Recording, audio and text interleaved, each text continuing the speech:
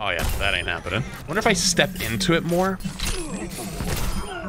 Okay, so it's definitely doable, but it's a lot harder. The amount of stun time to step in is really hard. They're gonna be able to move. And that means characters, well, with movement abilities, are gonna be able to get away. I'm looking forward to Hog on Ilios well. You can just kind of drop people in the pit from far away. That seems like the best place for it to be. Whoa, that actually feels very different.